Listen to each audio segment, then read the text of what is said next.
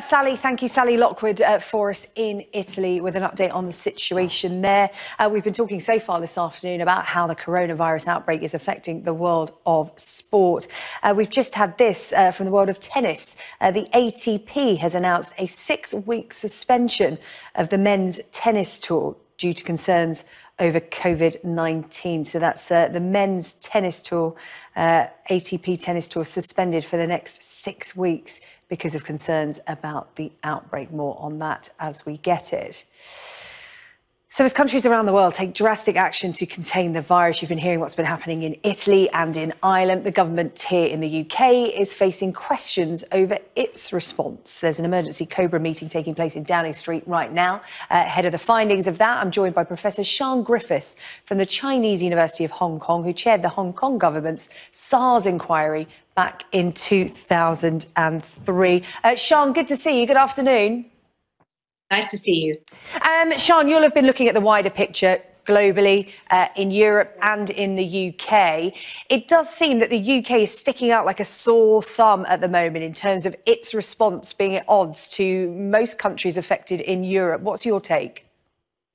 Well, all responses have to be proportionate within the culture, you have to look at the health service, you have to look at the numbers, the trajectory, and weigh all these things up and make the decisions that disrupt society as little as possible, because there's a disbenefit to acting quickly as well as to acting quickly. So this is a matter of balancing, and the UK government has been very clear that it's science-led, so it's looking at the evidence, and in many circumstances we're always going, where's the evidence? Well, this time they're using the evidence to say, well, if we take these steps, the modelers tell us we can expect this outcome. So far, we haven't seen the huge increase that happened in Italy, and that could be partly because the whole containment phase has at least in part been successful at identifying, isolating patients who are positive, getting the general public on board with the hand-washing messages, the hygiene messages,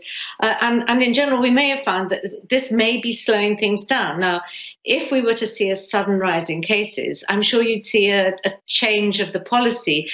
But it's a sort of unrolling policy. And if you look at the advice from the World Health Organization, they're very clear that you have to think about the social disruption of the measures that are being taken. So I think that's the approach, sort of a more cautious, based on can we actually minimize the damage to the economy, maximize the containment phase. And of course, don't forget, when the delay phase comes in, you don't abandon all the containment phase. It still carries on. You know, the positive things that we ourselves can do, and then the contact tracing, isolation.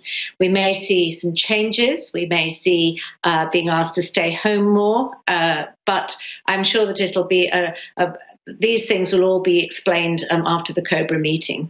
Yeah, looking at it with your expertise and your experience from SARS back in 2003, is the clampdown on mass gatherings, and I'm particularly thinking about sporting events where thousands of people come together, is it right that they should be postponed for a determinate amount of time? Is that the logical next step, do you think?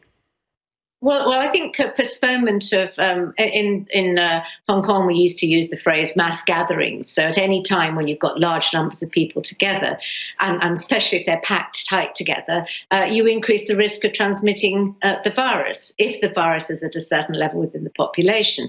And so it is a very sensible idea to limit sports fixtures. That's one of the moves that occurs in any phase where you're actually looking at social distancing. That's the phrase that's used, social distancing.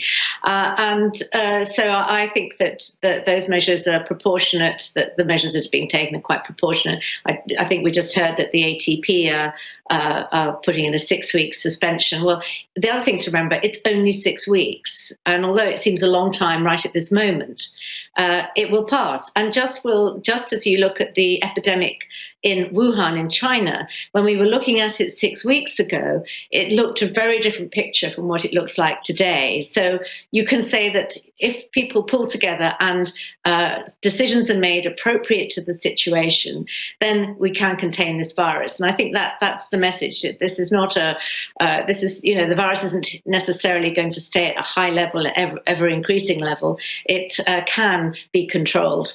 Yeah, as you said, in China, they are reporting a slower rise in the number of cases. They seem to be getting a handle on it.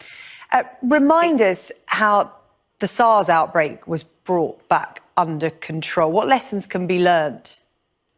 Yeah, well, many of the same issues. The first initial, there were a couple of cases, just as we've seen here. Then there was a rise when there was a super spreader. SARS had actual super spreader phenomenon, who actually became apparent when we look back in retrospect, rather than when we were looking at it at the time. Sorry, I've just turned that off.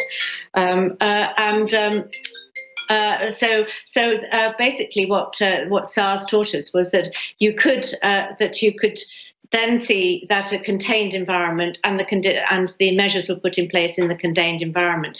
It was then stepped up once there was community spread. The measures in the community were stepped up, and more was then done in the community, including stopping mass gatherings, including quarantine. They quarantined a whole block of flats. They took the people from the flats and put them in a holiday camp. And then gradually, as the numbers decreased, the schools and universities closed, and as the numbers decreased, things slowly got back to normal again. And what we saw in the tail off of SARS was that the cases, the sort of remaining cases of SARS, were often elderly people who were at increased risk, but the general population rode out the epidemic. So there were quite a lot of lessons in terms of, if you're looking at an epidemic, you have an up and then you have a sort of tail off down. And I think that's what we're seeing in China at the moment. Of course, the problem in China at the moment is re-importation of cases from Europe into China. And so they put travel restrictions, or they put increased screening at airports with some quarantine rules for people who are coming back from Europe, so that they can actually avoid a sudden increase again in cases in China. OK, Professor Sian Griffiths, really good to get your perspective. We'll leave it there. You're a very busy lady answering those emails and phone calls. Your expertise in high demand at the moment. Thank you very much for joining us here on Sky News. Thank you.